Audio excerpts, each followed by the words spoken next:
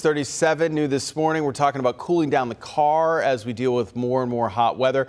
And as you are driving around, it's likely running down your gas. WCPO 9 News reporter Madeline Ottley is live in Fort Mitchell, has some ways to save us money while trying to keep cool out there. Madeline.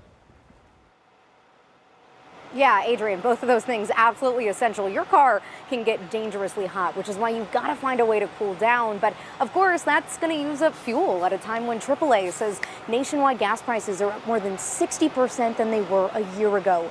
The Department of Energy says using your AC is the biggest drain on your gas tank when it comes to hot weather. It can reduce the average car's fuel economy by more than 25%, especially on short trips.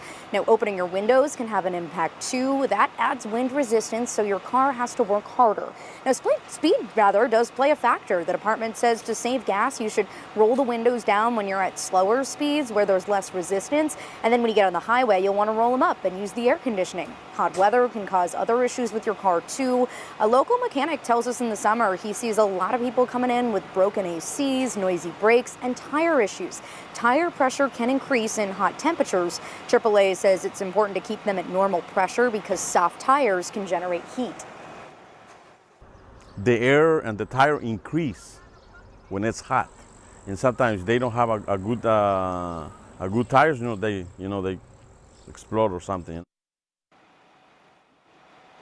Now, when it comes to cooling down, I've got another quick tip from the Department of Energy for you. They say you don't want to just sit in your car and idle with your AC running if you're trying to cool things down before you actually take off. They say most of these AC systems in your car actually work quicker once you're already moving. So take this, stand outside the car until it's time to go, and then just hop in and get going.